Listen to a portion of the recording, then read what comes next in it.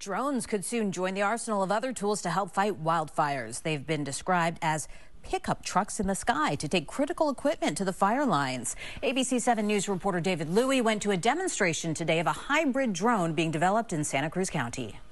As wildfires grow in size and scope, a new drone is in development to help fill a gap to support fire crews. It's a first-generation hybrid drone that could be a much-needed workhorse to airlift equipment or supplies. But what we don't have is something that can carry a heavy payload for a long time to drop critical supplies off at the front line of the fire, to do large-scale prescribed burns, and even to suppress spot fires.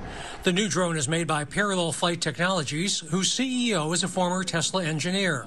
The 125-pound drone can carry a 100-pound payload and stay airborne for almost 2 hours, compared to 15 minutes for a battery-powered drone.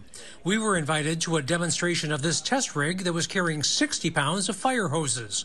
With engineers at the controls, it flew over a dirt runway and delivered its payload several yards away.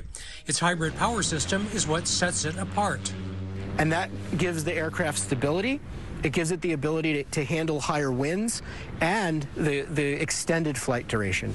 Scott Watson, a retired CAL FIRE air operations chief, has been consulting on its development.